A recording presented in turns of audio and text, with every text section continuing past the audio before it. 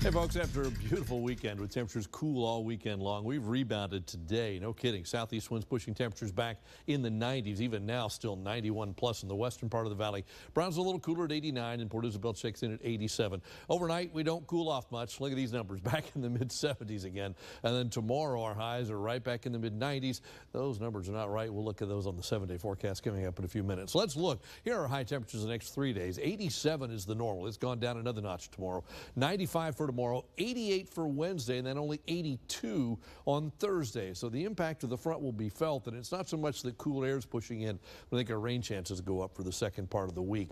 Let's look at future track, and it says tonight's pretty quiet. Patchy clouds, not much more than that. Then during the daytime tomorrow, I think there's a fair amount of sunshine, partly to mostly sunny skies. There could be a few clouds around, but not much. But we get into Wednesday, and here comes the next front. Now, this front not nearly as strong as Friday's front, but it comes in with perhaps a shower or a thunderstorm, spotty stuff. It goes south, and we see just scattered activity, maybe a little bit of rain on Wednesday, but not all that much. But Thursday, look how the rain chance jumps to 60%. I think in the lower valley, it may be higher than that.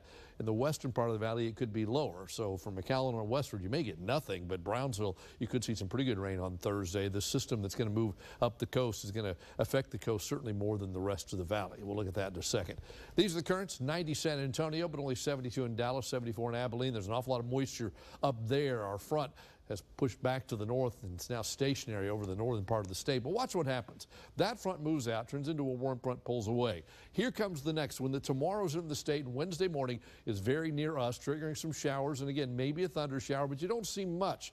But down to the south, a little tropical entity, we'll call it, is pushing westward, probably across the Bay of Campeche. And some of that moisture comes up and over the front on Thursday. And notice how there's just a lot of moisture right along the coast, but the western part of the valley is dry.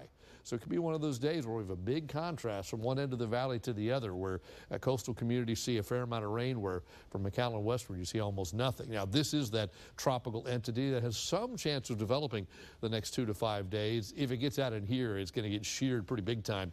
Some of the models say the core of this actually goes into the Pacific, so we'll wait and see. Go out into the Atlantic. Another system's got a 20% chance of developing over the next 2 to 5 days. You know, we're getting to that time of year where storms like this can impact parts of the U.S., but probably not us. Other side of the Atlantic, we have depression number 15 right there, the coordinates of it, just to the south of the islands out there. The winds are 35 miles per hour. It's expected to go almost due northward, probably becoming a tropical storm, and that's about it, and then weakening out in the eastern Atlantic, so probably not a threat to any landmass at all as it stays out there in the middle of the Atlantic basin for a while. So for tonight, your first 1-5 AccuWeather forecast is partly cloudy with patchy fog later on. The moisture from the weekend still kind of sticking around. Then tomorrow, partly cloudy. It's a mainly dry day, south to southeast winds, but back to 95 again. But the changes come Wednesday, Thursday. Again, the front not particularly strong. You can tell by the nighttime lows they don't go down much, but the rain chances increase into Thursday. Taper off Friday. The weekend is mainly dry, just spotty showers. And another front on Monday. Looks like it might be a little bit stronger. We'll keep an eye on that one as we get closer to it. That's your updated first 1-5 AccuWeather forecast.